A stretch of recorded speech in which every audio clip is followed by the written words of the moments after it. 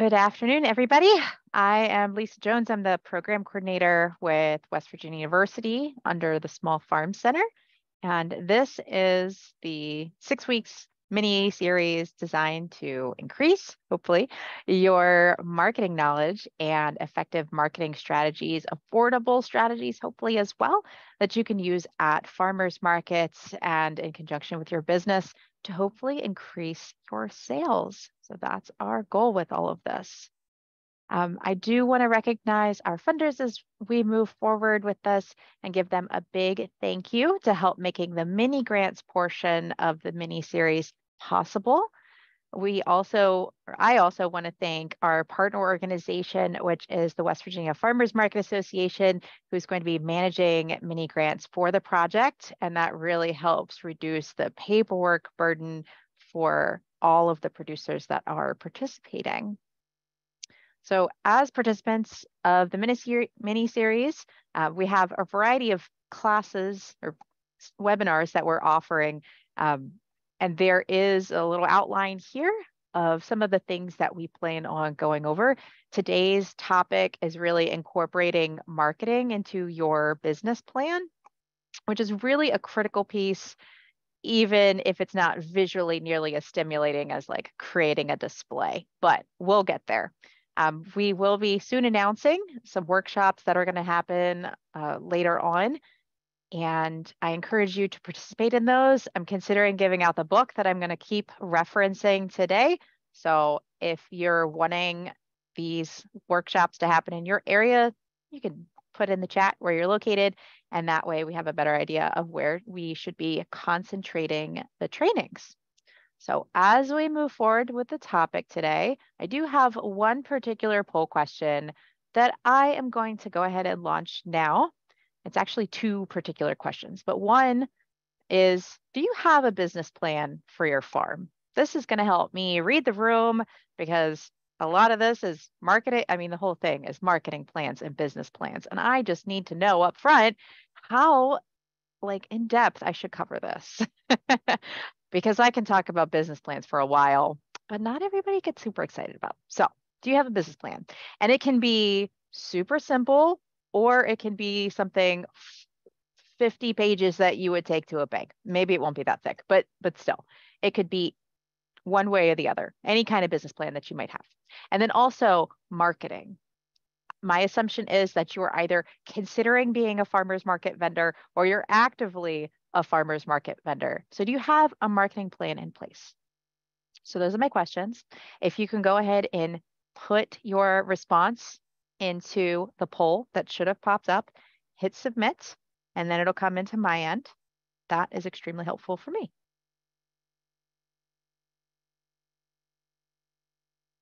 Okay. I am waiting on just a couple more people. Depending on if you're on the phone, you can either chime in, or if you have the ability to put something in the text box, that's perfectly fine too. But I'm going to move on. Yeah, go ahead. This is Sarah. I don't have a specific written marketing plan. That's something I would love to develop. Perfect. Excellent. And that's why I'm hoping everyone is here, is because you want to learn about this and want to develop these things. Oh, also, I want to make sure I go ahead and toss this in the chat from last week and all of these recordings. I am live streaming these on Facebook, so you can go to our Small Farm Center Facebook page and find the recording. Or if you're not a Facebook user, which is perfectly fine, and you do have access to the internet, you can also find our recordings on YouTube. It is under WVU Extension. Well, WVU Extension Experts is technically where the subgroup is. And I'm just putting a link into the chat box of where all of the recordings for this mini-series is, as well as other recordings that you might be interested in. And then I think we are also probably going to put them on the Farmers Market Association YouTube channel in the future as well. So you'll have multiple places you can go to find these recordings if you want to come back and reference them later. Don't have an official business plan, but you have a model. Hey, that is perfectly fine. That is really good to have in place. Okay, so I'm going to go ahead and end that poll. So it looks like most people do not have a business plan and do not have a marketing plan.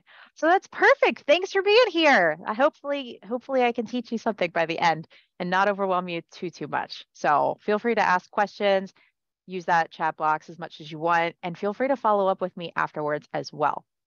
So just real quick, a little background on me. I'm the host for this, but at the same time, today I'm actually going to be giving you this particular presentation. So in my current role, I'm the program coordinator for the Small Firm Center, and I've been here for almost 9 years now. However, previously, I was a manager for a farmer's market. So specifically, I was at the Morgantown Farmers Market. I was the manager there for 4 years. And I also occasionally acted as a farm worker for a variety of the vendors that were there during that time.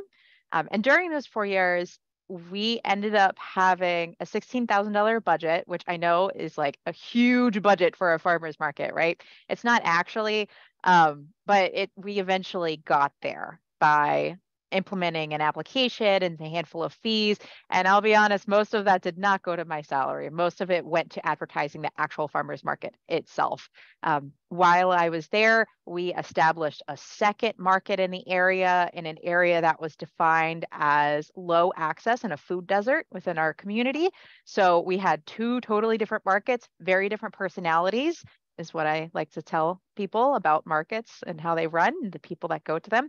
And then by the time I was done, we had a $500,000 in sales. So and think about that for a second. We had a $16,000 budget and a $500,000 was going back into the pockets of the vendors. So I say that to say I know a little bit about this topic. I have a passion for it, obviously, but also I'm going to talk about competition today.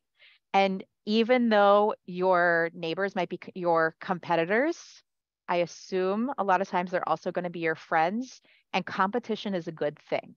So you don't end up with that much in sales by not having more people, more competition. And that is what we're going to get into and how to define your product, why there's competition, which is a good thing again, but how to differentiate it from your neighbor who might have the exact same thing or something similar.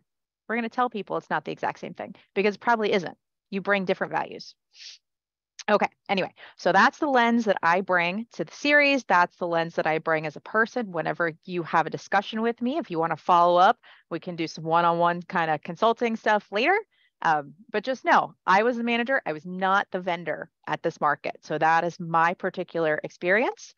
But I know the questions that were asked of me as a manager, and I know what I could answer. And part of that is the information that your market should collect and things that you should be collecting as a vendor as well to benefit not only your business, but the market as a whole.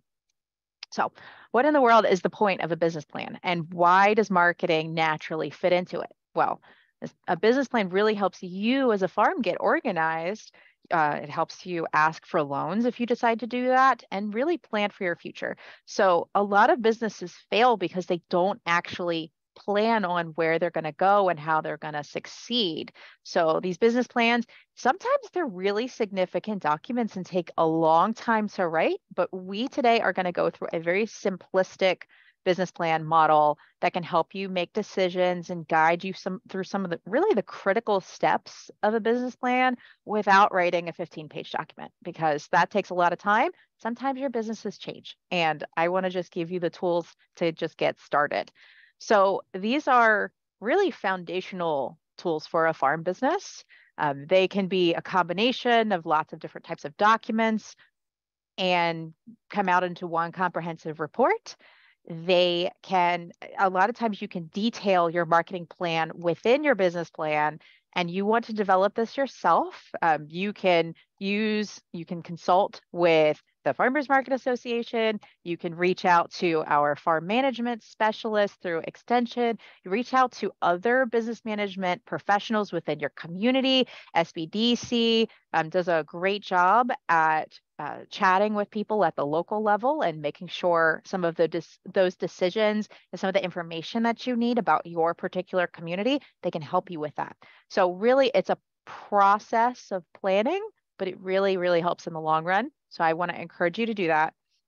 And this marketing plan is a piece of your business plan, but it's really a roadmap to implementing all of the amazing ideas that you have, but also measuring what success looks like along the way for your business. So I understand that not everyone is profit motivated. Some people are socially motivated, but you still need to have it written down what success looks like for you, even if it's not necessarily profit based. So I don't recommend you having somebody else write your business plan for you. I feel like it's a very personal process that you need to go through.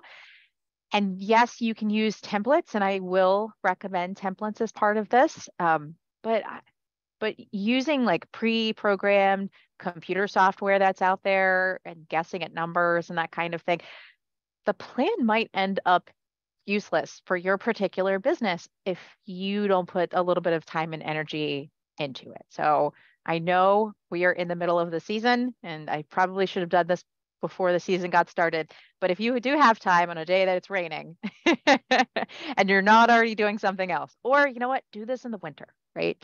Sit down and do this in the winter when it makes sense. Um, but create this business plan, create a marketing plan, and it's not one size fits all. It is very individualized for your particular business. So as we think about creating this plan, we want to talk about what really describes you as a business person, your values, who are the customers that you're trying to target, who's your competition, so maybe your neighbors, and then what are your strategies going to be to bring those customers in, and then importantly, what's your budget going to look like for these activities? Because most people do not put a ton of money aside towards marketing. It just doesn't happen. Even though we know that marketing is essential, a lot of times it doesn't happen. So if you can, it's really good to learn about some of the future trends, have some knowledge about maybe your competitors, and even what sets you apart from your competitors. What are those customers wanting? What do they need? How can you provide a different type of product for that market? And I mean, they could be all tomatoes, there could be 3 different types of tomatoes at the market, or more likely 10 types of tomatoes at the market. But how are you different from your competitor, and how are we telling people that particular story? So part of this is called analyzing the market, right? And it's really just a risk mitigation strategy is like the technical piece of it. But it is really important to consider. And I'm going to go ahead right now and toss into the chat box a book that I'm going to highly recommend for everyone. Again, if you want to participate in the in-person workshops, I think I'm going to buy this book for anybody that wants to participate. It's called Building a Sustainable Business, A Guide to Developing Business Plan for Farms and Rural Businesses. And I'm pulling some of the worksheets out of this book today, and I'm going to show them to you all. This is a PDF you can download. You do not have to buy the full-on hard copy spiral bound book if you don't want to. But I highly recommend that at various points you look at this. It's a very long book. It's like 200 plus pages, but it's such a good resource to have. And you can just pull out various pieces as you have time to even consider it. Okay, real quick. The 4 P's of marketing, those are important parts to talk about when we're thinking about our marketing plan and then how that works into our business plan. So that marketing strategy really is about defining the customer or the target market that you're growing that product for, the pricing that's involved, and the promotion strategies to really target that market. Now, as a vendor at a farmer's market, some of that stuff is already kind of in place when it comes to these 4 Ps, and I'm going to get to that. But marketing experts say that if you just are trying to sell a product without going to your customers first, it's not like build it and they will come. It is you're developing a product that may or may not sell because you didn't think about who actually comes to the farmer's market that you plan on selling at. So we see that a lot in farming where somebody is growing sweet corn and they don't think about where they're going to sell that sweet corn until the silk is showing. And that is not a great strategy. I've said this before, I will say it again. Do not do that. If you can plan on selling your product before you even grow it, that's the best strategy. Granted, a farmer's market is a little different, and we understand that. But at the same time, you're going to think about those customers first, and then hopefully decide on products that are appropriate to meet those customer needs. And we will talk about how to even segment those customers out. So it's very customer oriented. If you were not going to be customer oriented, I would tell you do not consider selling at a farmer's market. Farmers markets are very much, I mean, you are actively engaging in markets, in marketing. So you have to be okay with that. Or we could talk about other distribution channels you could send your products through. It's okay. But those 4Ps. So product. What's the product that we're selling? Pricing. How are we pricing those products? Place. How and where are we selling? And for you all, it's going to be some sort of farmer's market. Could be a farm stand. It could be online, whatever. Some form of farmer's market is my assumption since you're here. And then promotion. How are we actually promoting those products? And yeah, so we'll go through all of those. So I'm going to break them down. So product, again, the worksheet that I'm referencing is part of that book. It's a SARE guide. It's excellent. Check it out when you have time.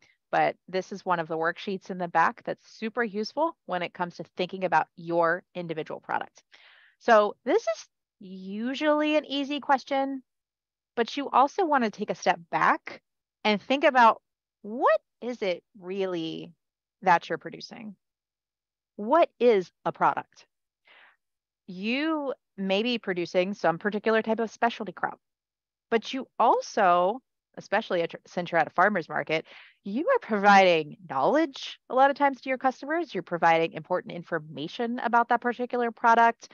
You might follow up with your customers with an annual newsletter or a monthly newsletter. You might have an annual workshop on your farm where you're inviting that public that you sell to learn new skills. So you're really educating these consumers within your community. So you're really not just providing an individual product at a farmer's market. There is a whole huge amount of value that's there. So you might think about yourself as like bundling a service along with a product. Um, and then what is it? Why is a customer going to come to you? What are they actually buying versus your neighbor? Are you taking advantage of seasonality with a greenhouse or a high tunnel? And then just overall, what are the benefits that you're bringing? Are you the only person at your farmer's market that produces carrots? Or you're the only one in maybe even your multi-county area that's a cheese person? You're going to be highly desirable. So for practical purposes in this case, we are going to define a product as a commodity, or because we're a farmer's markets, a specialty crop. So food products a lot of times, and then final consumer goods, and then the services that go along with it. And during that planning process, I want you to think about the actual market that you're selling at, either now or in the future. What size is it? What's the location of the market and eventually your customers? What are purchasing patterns and preferences that might pop up? So that is a good question to ask the market manager if your market has one, which I, again, encourage. That will help you really think about this customer profile of who you are actually selling to, because customer research is really important and it really helps you create that marketing strategy. And sometimes, and I know it's the product that people really get excited about. A lot of times that's why you're farming, because maybe you love your grandmother's tomato and you want to, keep using those seeds. And that's the part that might really inspire you and get you excited. But we also want to make sure that's what your customer wants and is what they're looking for. So maybe, if you look at the sheet, we're going to break it down into appeals to segments. Is it easy for a competitor to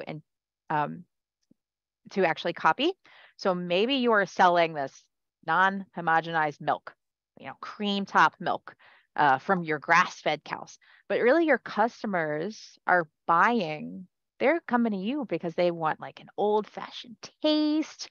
There might be some perceived health benefits there. They are wanting to support you as a local farm. Like those are some of the additional benefits that comes with a product that we want to make sure we are thinking about when it comes to the value. So for pricing, there's a lot of ways to think about pricing and how to price. And I mean, the basis is it's influenced by your production costs, what that looks like for you and your competition.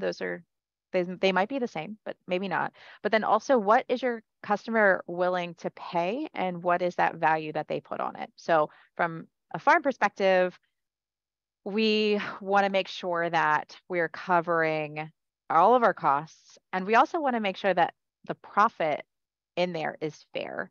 But this will depend on a lot of externalities. It depends on the actions of your competitors at the market, the demand for your products. So sometimes because there are so many tomatoes in August, people reduce the number of the price on tomatoes, and that's going to influence your farm as well, even if your production cost doesn't change.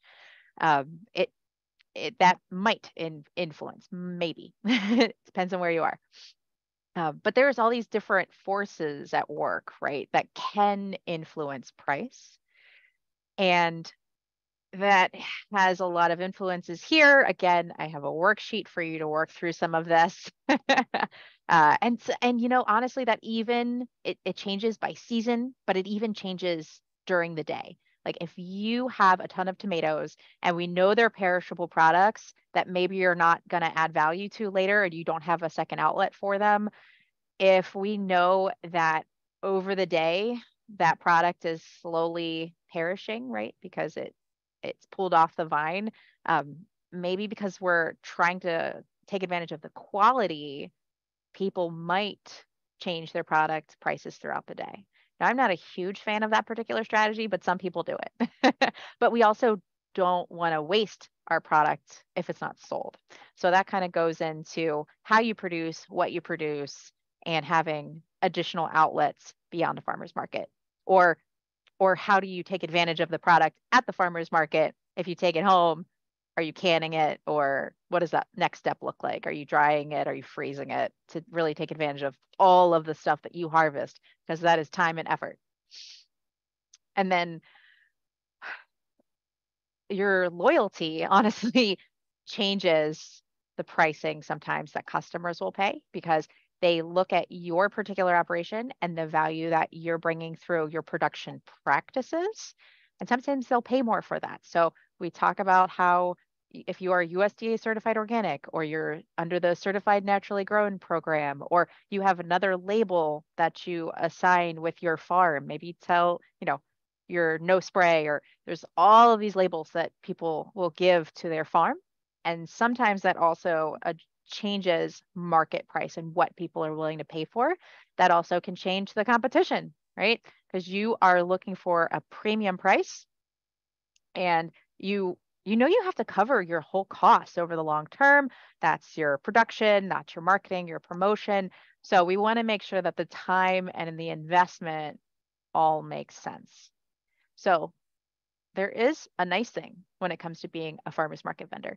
You having that local market, you don't have to place quite as much emphasis on the competition for price typically. So you don't necessarily have to worry about competing, or your competition is really on quality and value adding and that communication piece, as opposed to worrying about being in a commodity market. So that's different. Place, again, your place is pretty much figured out a lot of times. But the things that are important to think about with place are, according to cooperative development services representatives, 75% of the direct market customers are going to live within 20 miles of your business / farmers market. So either your place of business, if that is at the farmers market, or if you're on your farm, if you do on-farm sales. So 75% of the customers will live within 20 miles of your sales location. So that's actually, it's good to know that, because then we can look at your sales potential when it comes to place. So, take out a map and put a little dot on where you sell. Maybe that's multiple places. And then you can put circles around them.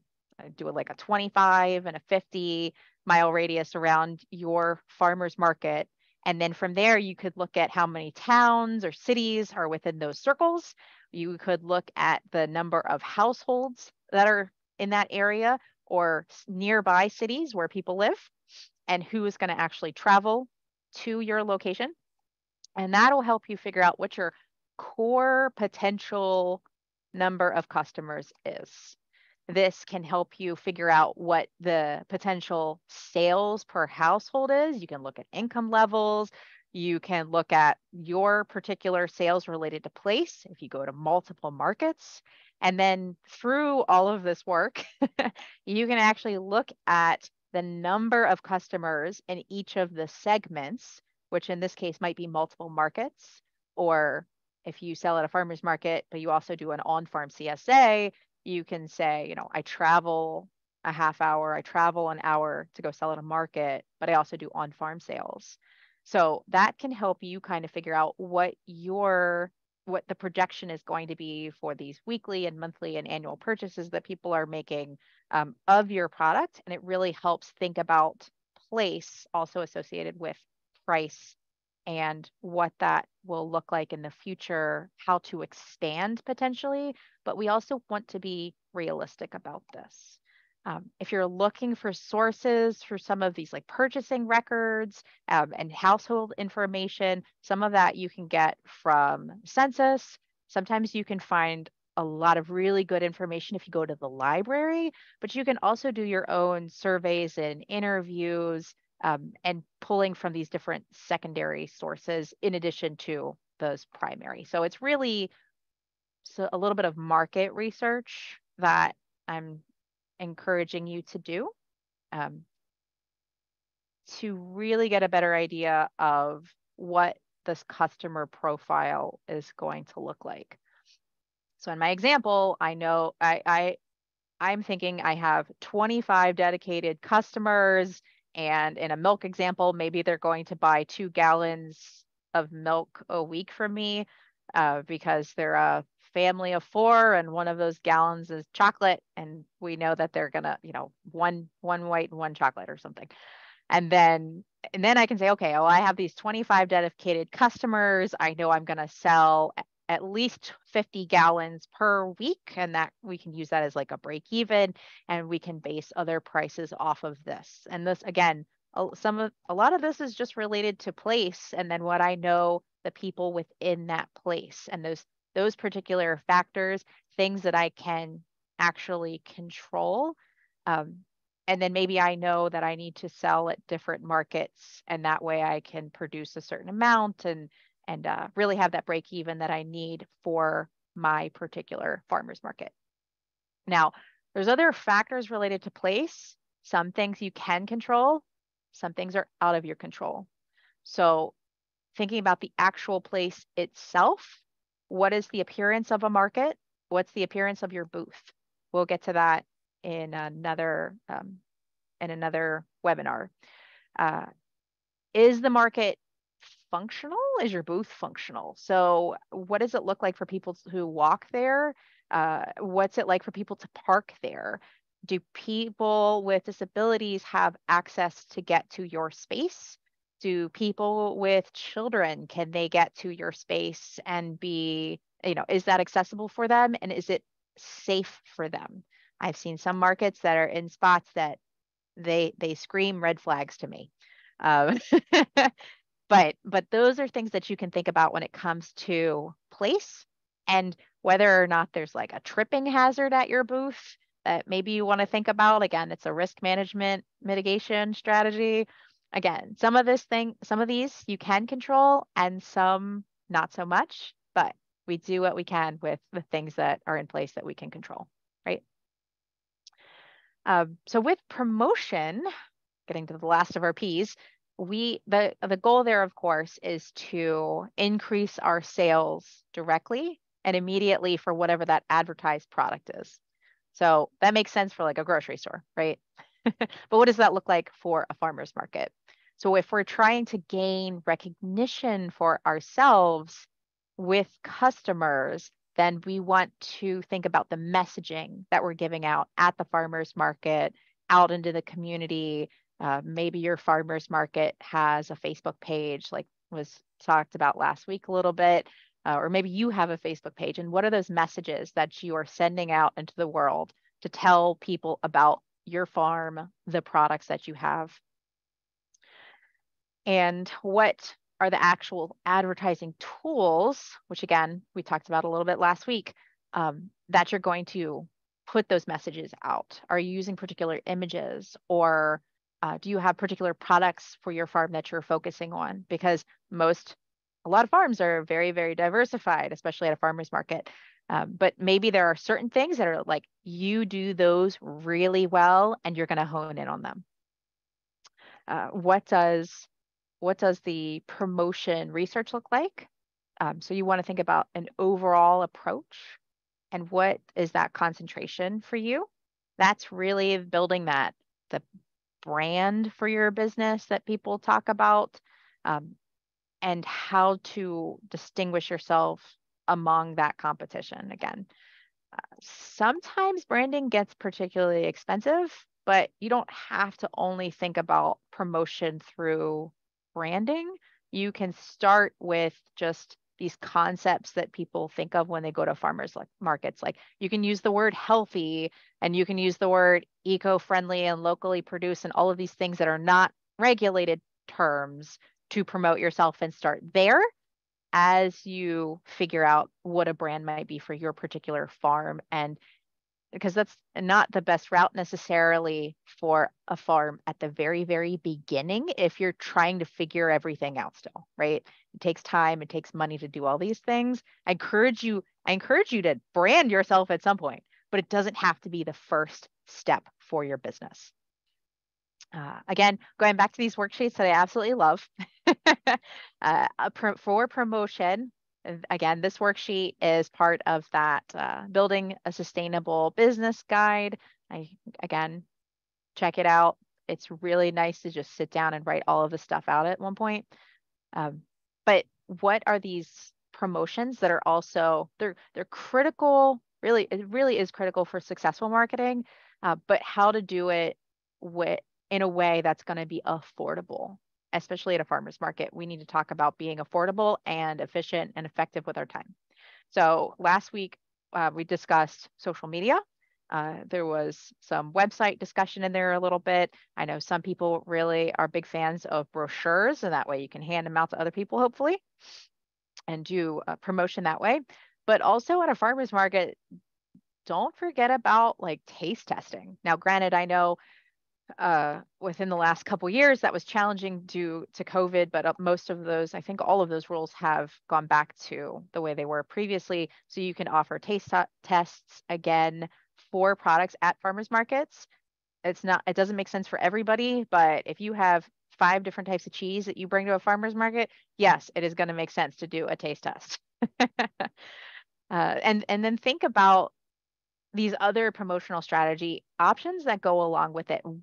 And make sure they're paying their way. Try them out for a little while, but compare your sales to that strategy. So are you giving out recipe cards to people? Because if so, there's time to print those, there's cost to print those. But if it moves more eggplant that you just love to grow, but people don't know how to cook it, like recipe cards might be worth every single penny, especially if you use those same recipes over and over again.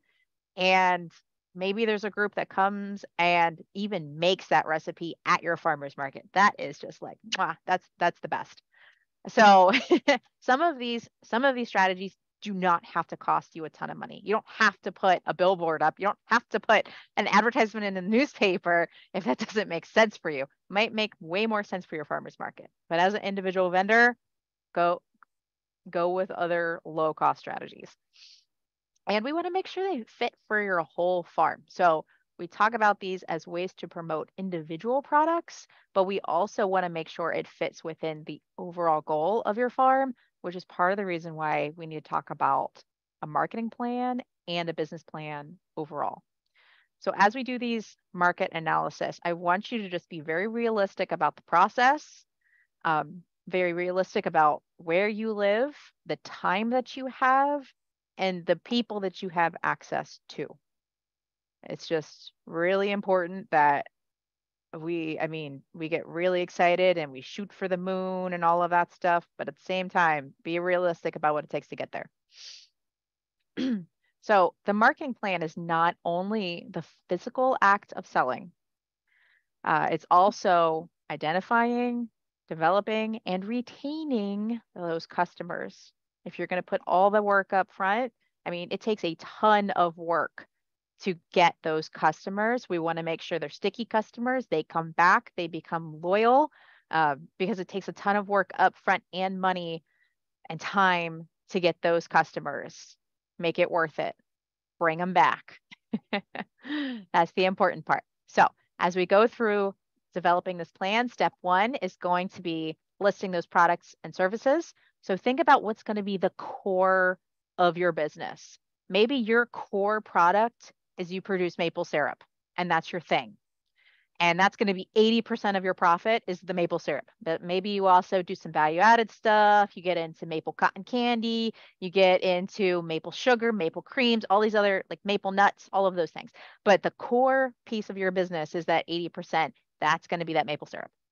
So be excellent. Be excellent at your core and protect that. Like that is what distinguishes you from your competition in your area. Like that is step one. That's a critical piece here. And then two, I want you to think about that audience and who we are targeting, what those customers look like. Because that customer, their demographics, their psychology and their psychographics, that's going to depend whether or not they're your customer or they're your neighbor's customer. It's going to tell you what they're buying, what their values are, and why they're going to buy one thing over the other. Not 100% of the people at the market are not going to be your customer. I'm going to tell you up front. Not everybody is your customer, but the ones that keep coming back, like focus on them. Three, analyze your competition. We're going to look at products and other farms that are like yours, but we want to also talk about how we're different. Are you offering convenience? Are you offering a different price? Are you offering a similar product that's not the same? Everybody's got tomatoes. Are you offering dehydrated tomatoes? Are you offering canned tomatoes? Like, what does that look like? And then that is going to be the value and why people are willing to pay more for your product. And you can do a SWOT analysis if you want. I encourage you to, if you really feel like it. You can look at the strengths and weaknesses of your business, the opportunities, the threats. It's an internal, external. I don't have time to go through all of it, but we can definitely do it. If you want to do a SWOT analysis together, like let me know. We can definitely do that in the future. Four, you also have to think about what's realistic for your budget, because we've talked about some things get real expensive and some things are cheap. Like a lot of times you start with the cheap stuff and move up, but do what makes sense for your business and the resources that you have, because it's going to change the time and energy and really the effectiveness of the strategy that you pick as we move forward. And then five, like pick those marketing plans and do them. Like we can talk all day about planning and planning and planning, but you actually have to do the thing or do the things to make all of this work and build into your business plan. The planning is nothing without action, right? So the strategies will change as your business changes. We know that businesses shouldn't be static. They should be fluid. As the world around you changes, you have to grow. So a marketing plan and a business plan, think of them as living documents. They need to grow, they need to mature. And if you've got to pivot because things like COVID happens, you're going to pivot or your business is not going to be there in a couple years. And we saw a lot of examples of that in the last couple years. So real quick, the lean canvas. This is an example of how to think about your business. It's one example. There is no single format out there or right way to make a business plan or a marketing plan. It has to make sense for you. It has to be tailored to you. So, for the sake of time, I'm not going to go through a 15-page business plan. I'm going to give you a very simplistic template that I encourage you just to check out because it's supposed to take 20 minutes. It was designed to take 20 minutes. And because I'm already running out of time, I'm going to have to race through it. So we'll see how quick we can get through this. But this is a lean business model, and I'm putting a link for where you can find this into the chat box now. And that way you can reference it. Or again, make your own. That's perfectly fine too. But this encourages you to think about it's critical thinking and not only number crunching, because we've already talked about that a little bit. It's the critical thinking pieces. So it's broken down into 9 segments. Number 1 and number 2, honestly, you can interchange. You can look at problems. You can look at customer segments. For this particular case, for farmers markets, I encourage you to look at customer segments first. But the standard for quite a while has been looking at problems first because that's generically how a business works within your community. So if we look at problems first, what is the need? What is the problem that your customer has? So there are things on the left-hand side, those are the problems. On the right-hand side are a handful of example solutions. That's really going to help you find your niche. So that's part of the reason why we want to look at your customers. Are your customers coming to the farmers market because they have health concerns? Like I remember going to the farmers market and walking through the aisles while I was doing my checks. And a guy said, I am recovering from cancer, so I'm coming here because I'm looking for certified organic products and I'm looking for things that have more nutrients in them. Like he had a significant health concern. Are people coming to you because it's more affordable? Is it because you offer something that's culturally appropriate? Not everywhere can you buy organ meats. Like it's harder to get in certain areas. So what are those things that you're offering? What's the problem that you are filling? So what does the customer want? How are they wanting it? When are they wanting it? Those are all related to the problems. So for me, it's convenience. Like, what can I get a convenience food, right? And then what are the existing alternatives? Again, I've got a reference for that book that I love. So, but what is the existing alternative? Who is your competition? And again, we've already talked about part of this. If you see how the 4 Ps fit naturally right into your business plan, that is directly marketing plan into business plan. They work together in harmony. And then who are the early adopters for your products? What problems are you solving that people are like, oh man, I've got to get on that because they've got organic asparagus, or you have a specialty grain that we don't get to see at farmers markets very often. Those people are probably going to be your early adopters because they are desperate for your product. So customer segments, that's the next section we're going to go to. Again, they're interchangeable. And 100% of those customers we know, what did I say? They're not 100% of the people at the market are not your customers. They're not there for your particular business, but that's okay because we're going to segment those people out and we're going to say, how are you different? Do you have a greenhouse? So you have tomatoes in March and green tomatoes. Do you have a high tunnel? So you have those, like maybe you're really into growing cherry tomatoes and you have a ton of cherry tomatoes in April because you have a high tunnel. Or maybe you're the field grown person with tomatoes in August, but you're going to grow heirlooms. Nobody else has those beautiful chocolatey striped tomatoes. That's your thing. Like what are the customers looking for that are going to make sense for your business? And then we already talked about looking at some background information. What are some industry trends, consumer trends, all those good things. And looking at what would be a description for the farmers market that you go to. And then the households that are there, again, are they individuals? Are they families? Is it lower income? How are we segmenting those people out? And then what are some assumptions that we're going to make of how those customers influence the overall business. So unique value proposition. That's a pretty key piece. It is what makes you different. And I think I've already said this, but the unique value proposition or statement is why people are going to pay for your product. So maybe it's that grass-fed milk from those particular cows, and your product is specific or is special because it is grass-fed and locally produced, and that's what your customers are looking for. So that's what makes you unique, truly unique. You're a small farmer, you're local, maybe you have a particular wonderful reputation, your customer service is amazing, or you're just filling the need for the customers because they don't have time to do something in particular, or you're appealing to them because they're environmentally conscious or something. So those are, again, relates to customer segment, relates to the promotion, the 4Ps, the whole marketing plan. It all works together. There is a high level concept for all of this as well. I personally don't feel like it makes nearly as much sense for a farmer's market, but I guess it does. So like a high tunnel tomato, it's like a field grown tomato, but it's available in April.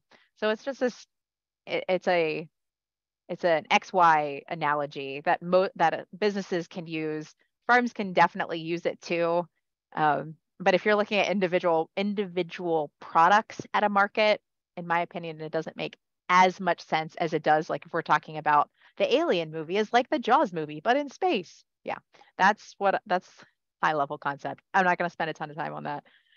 For solutions, again, if we look at where we were with problems, the solution that you're offering, because my problem is I need convenience, maybe you're bringing a par-baked bread to the farmer's market.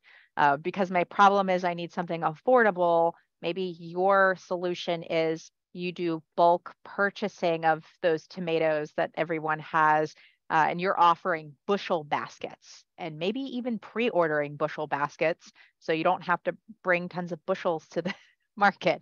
But think about like how those solutions relate to the problems that we discussed, and what does the customer say they need versus what they actually need.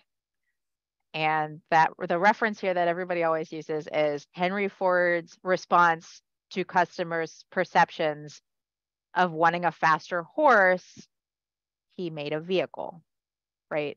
So what are those unique solutions that you specifically can offer through your farm? Channels, because we talk about this quite a bit and it was covered a lot last week. I'll be very brief. This was also discussed under the 4Ps of promotion, that portion. So what are we doing to reach those audiences? How do we pull them into our business? It might be that social media piece, it might be advertising, but also how do you push yourself out into those communities? Do you follow up with people? Do you have a particular connection to people? Are you putting out ads? Depending on your business, maybe you also set up at county fairs or conferences or whatever. Like, so think about the in versus the out for your business and make sure you build that into your marketing plan. And that will directly affect costs, of course, but it can also affect revenue. Revenue we discussed already under the price section, but that really has to do with your market potential, that size of the market, how many vendors are there, which can go both ways. Like having more vendors can be good, especially if they're diversified. And then the number of customers that come to the market, if you track that, if you have like a point of sales option for your booth, you can look at the transactions that come in, or if you just write the transactions down on a piece of paper, then you have a better idea of one, you know the income and the revenue, but two, you can look at transactions, which is really helpful. But that's something that your farmers market can also track, and I encourage them to track the number of people that come through, because then you can compare like what your sales look like versus the number of people that go through the market overall. It's a lot of math. I get it. But everybody eats, but people can only consume so much product before things start getting wasted. So thinking about our revenue, you can diversify your product by changing the sizes of your quantity. Are you selling to individuals? Are you selling to big families? And then that is one way to really boost that revenue stream, right? So for costs associated with that, this, of course, is a critical piece to a business plan. It's not only about the output, but or the input, it's also the output. This can be historical production if you've been in business for a while, or you could ask your competition about some of their costs. Most people are willing to talk about, the price of inputs that particular year and how well, depending on what you're into, they'll talk about how the price of pesticides have gone up or fertilizer has gone up and all that good stuff. So costs, a lot of times, Extension and USDA, lots of people have different cost breakdowns. This book also has a cost sheet. Page 197 has some really good examples of expenses that you can think of, specifically for markets, but also your overall business, because again, all works together in tandem. And then what does that look like over multiple years?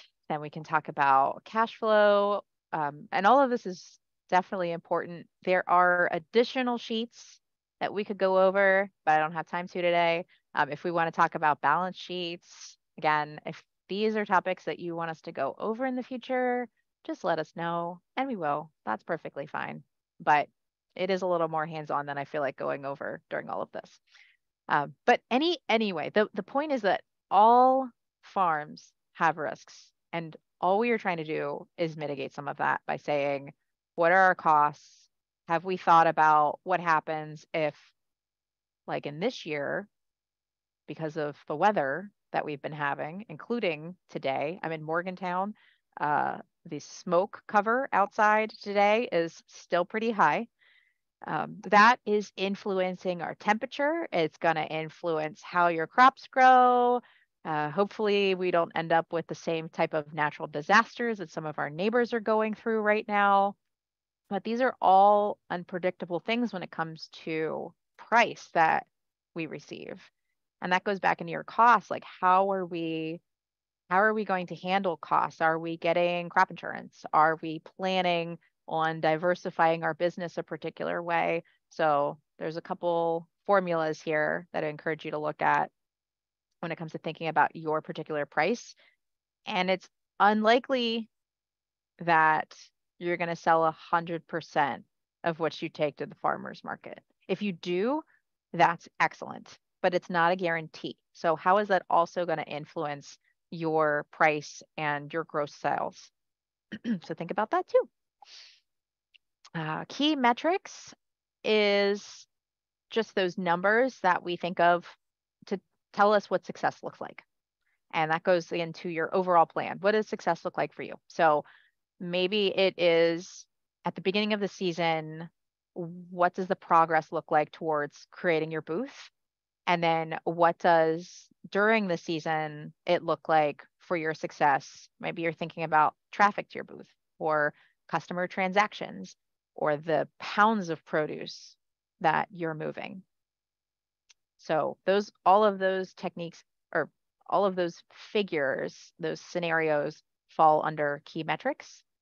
And then finally, your unfair advantage, the thing that cannot be copied or bought that you and you alone offer to the community.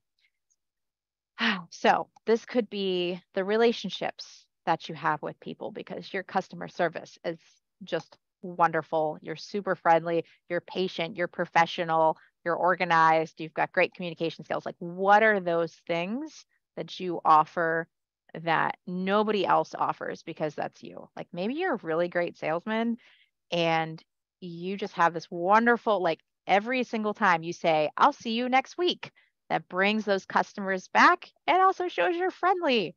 Lots of people in West Virginia are super friendly, but just like think about that and use it as part of your sales piece because people love it. It makes people regulars when you know their names, especially if you say, oh, what did you think about the mushrooms that I sold you last week? Like, how did you use those? And it's also really good feedback to see how people are using your products. And then you can use that as a reference when other folks ask, how do I use eggplant? uh, So these are all the pieces of that canvas that are to be thought about. And supposedly it takes about 20 minutes to make a really, really high level, and I've done it in 10, to really make a high level business plan. You don't have to go into all the little tiny nitty gritty details, but I encourage you to look at that canvas, go through all of the little pieces here and there. Just do one really simplistic one, especially because we're in the middle of the season, and just think about it for that 10 minutes. Take 10 minutes out of your day and do it. And then come back to me and let me know what the process was like. And I'll help you go through it if you wish. We can definitely do that together. I've done them for years now. And just remember again, it's a work in progress. It's nothing that's ever final. So take that particular pressure off. It allows you to pivot that business to respond to interesting trends that might bring you more revenue. And then thinking about those trends, you can look at magazines and Nielsen reports, extension updates, puts them out sometimes. I know I've written a couple articles about food trends, and I've actually seen some of the food trends even go in place. Like in the 2020-21, I was writing about mushrooms. And now I'm seeing more mushroom producers in the state, which is really, really exciting to see that some of those trends are happening. So for this year, if you've already seen some interesting trends emerge at your market or just in general, I would love for you to put that in the chat box.